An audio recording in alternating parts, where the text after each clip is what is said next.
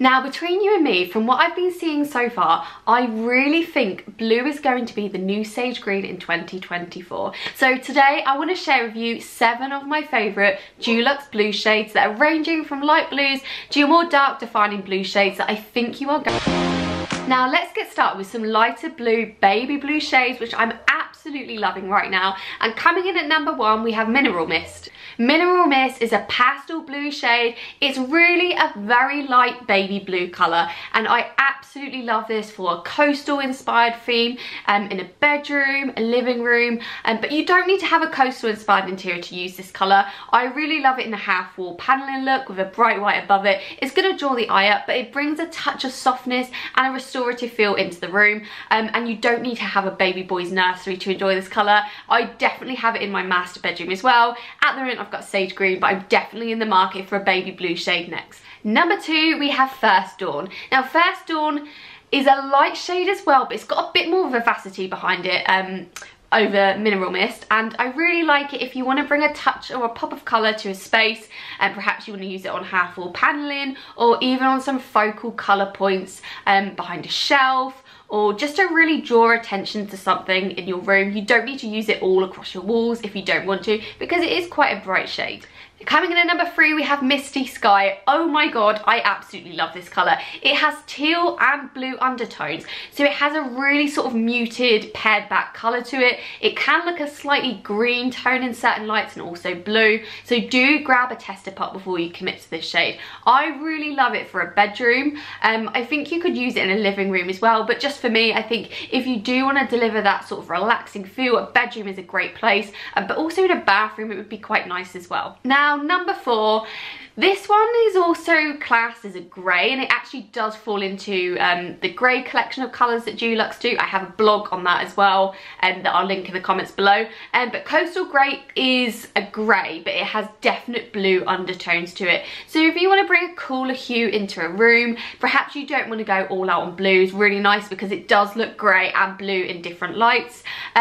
It can feel quite cold in an interior, but if you do have a sunny south-facing room, it can be a great addition because it will help neutralise the brightness that comes into a sunny south-facing space. Now, I want to move on to some darker shades now, and at number 5, we have Denim Drift.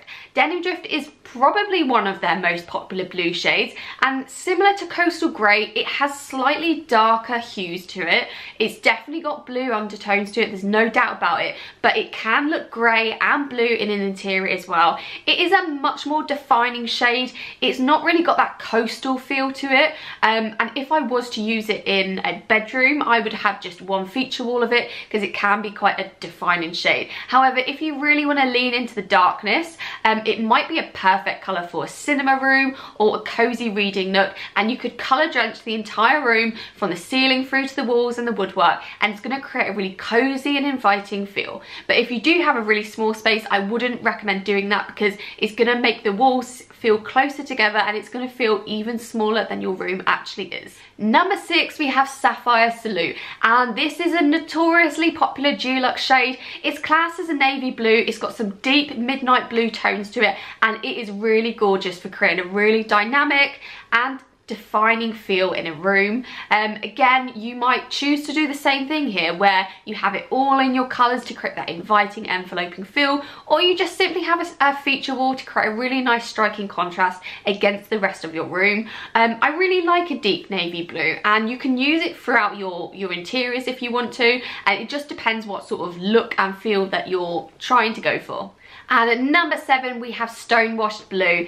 This blue shade has definite teal undertones to it. So if you're looking for a blue teal shade, this is a great choice. I love the warmth that it brings, and because it has that teal undertone to it, it has a slight greeny feel to it as well. Again, this colour is just perfect for a bedroom, living room if you want to create a pop of colour, even a hallway, and it can look really good in a bathroom as well. So those are just 7 of my favourite Dulux shades that I'm really loving right now. But I do have a blog post on the whole Dulux blue colour chart where I literally feature every single blue in their entire range. So I've left that in the description below if you want to check that out next.